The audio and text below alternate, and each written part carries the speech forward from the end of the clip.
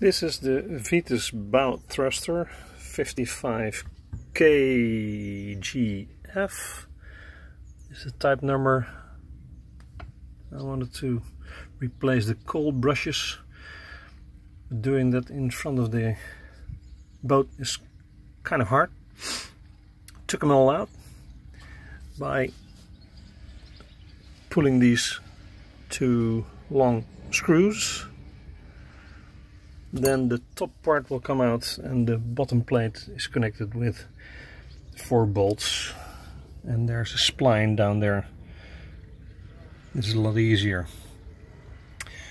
To put it back together, I found out that the cold brushes, which are over there, if you lift the tabs you can get them out, but to remount everything it's easier to push them all the way out. If you push them all the way out like this, you can put in the shaft, put all back together, and then finally you just have to push in and it's in its place.